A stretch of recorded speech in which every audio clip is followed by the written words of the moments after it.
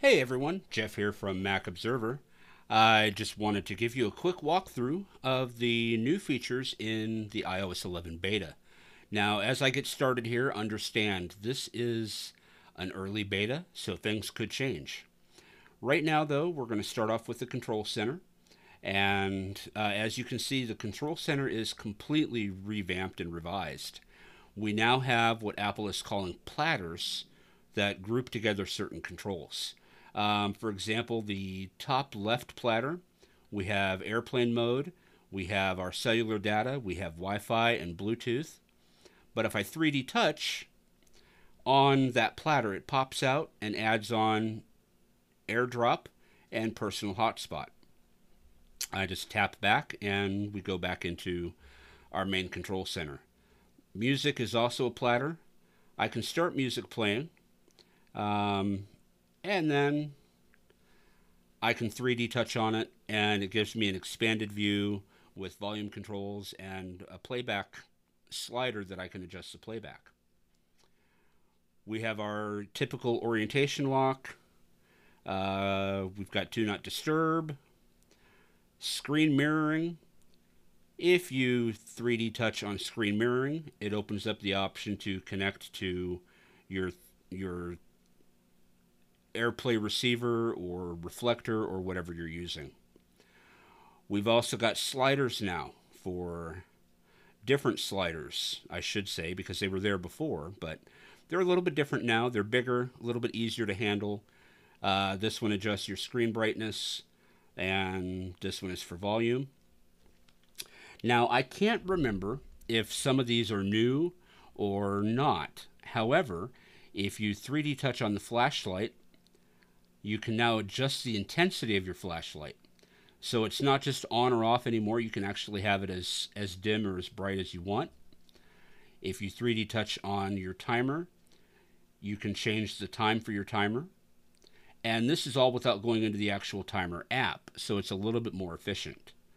3D touch on the calculator, you can copy your last result. 3D touch on the camera, you can open the camera, take a selfie, record a video, record slow-mo, or take a portrait. And what I'm really excited about, the new control center adds a home button. And I'm not going to show you my passcode, I'll just touch ID that. And it goes you straight into My Home, where you can adjust your lights or what have you. Now, if you don't want to go all the way to the app, you can 3D touch on the home button, and your favorite accessories show up for you to adjust as you need to. So that's the control center. Let's move on to the notification center, because that's a little bit different now. You can see I've got my music playback. I've got my most recent notification, which Dunkin' Donuts wants me to buy Dunkin' coffee. I don't drink coffee, so blah. If you drag down a little bit, then you can get back into your recent notifications, and you can 3D touch to clear all notifications. So that's the change to the notification center. Next, we've got something called Markup. And the way Markup works, let's say I take a screenshot. That screenshot shows up down in the bottom left corner of my screen as a thumbnail.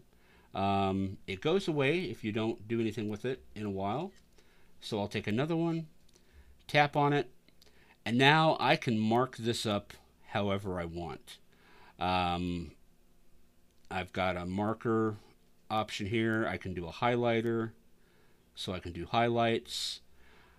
If I tap on the plus, I've got some other options, a square, a circle, a call out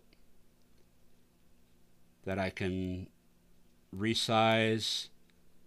I can drag it to wherever I want it. I can do an arrow and point to whatever I want to point at. And I can add a signature. I can choose a new one, or I can just type one in. And that shows up in black, which is kind of hard to see, but there you have it right there. Um, there's other options here that I haven't played with yet. I'm still exploring. But I'm excited to learn more about this. The undo button allows you to go through and undo what you've done. You can change the shapes of your arrows. You can change the color.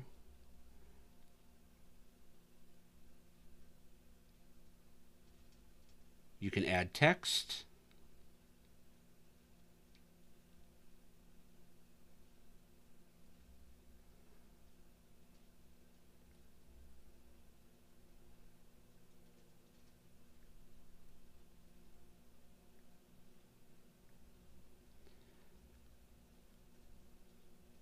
And it's still a work in progress, but so far it works pretty well. So once you're done, you tap on the share sheet icon, and you can assign that to a contact, copy it.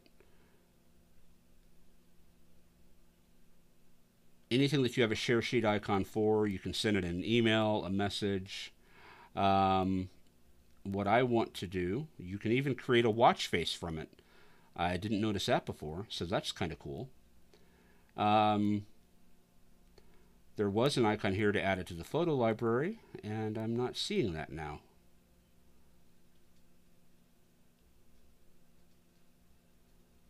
I'll choose copy.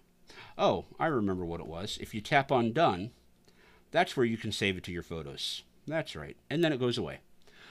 So that's Markup. As I said, that's early. We don't yet have the ability to go into our share icon from photos and send something to Markup.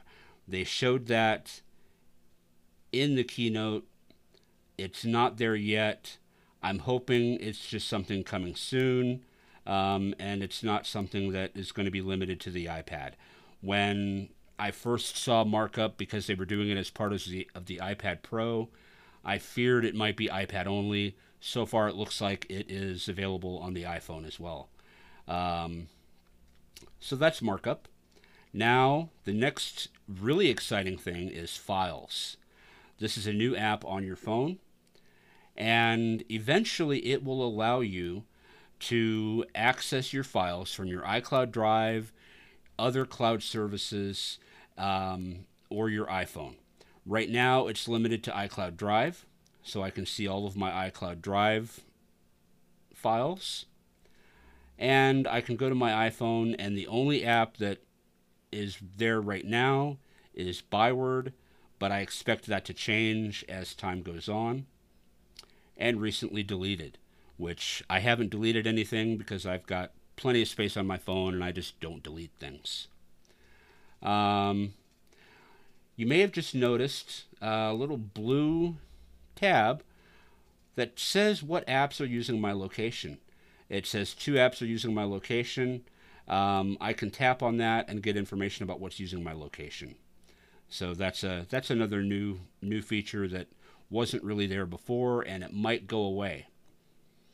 Let's see. Next, we have a pretty similar, not much change to the Today view. However, there is a widget for the Files app where you can quickly get to your most recently changed files. It looks like that's limited to iCloud Drive files, but that may change as time goes on. All right, let's talk about settings. As you all know, iOS 10.3 brought a lot of changes in settings, and not much has changed here.